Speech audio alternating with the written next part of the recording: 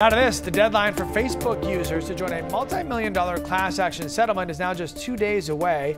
The $725 million lawsuit was settled earlier this year. It accuses Facebook's parent company Meta of making users' data available to third parties without anybody's permission.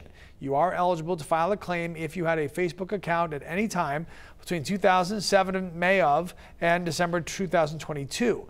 The deadline to submit a claim is midnight Friday. You will need your Facebook username and a little personal information about your account to submit your claim.